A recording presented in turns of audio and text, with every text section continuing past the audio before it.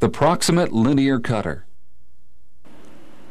The proximate linear cutter with safety lockout delivers 2 double staggered rows of staples while simultaneously dividing the tissue between rows. The proximate linear cutter may be reloaded 7 times for a total of 8 firings. The instrument's safety lockout feature is designed to prevent a used reloading unit from being refired.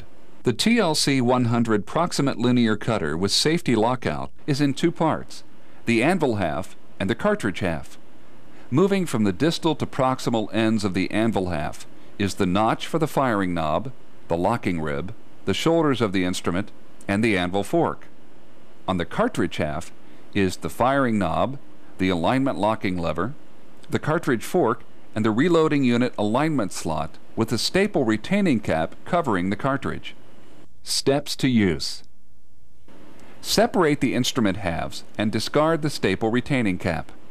Place instrument across tissue to be transected or into the lumen to form an anastomosis with alignment locking lever in the opened position. Use the intermediate position to adjust the tissue or the forks. Close alignment locking lever. Fire the instrument by pushing the firing knob completely forward. Return firing knob to the original return knob here position. Open the instrument halves, remove the instrument, and examine the staple lines. Reloading. Steps to use.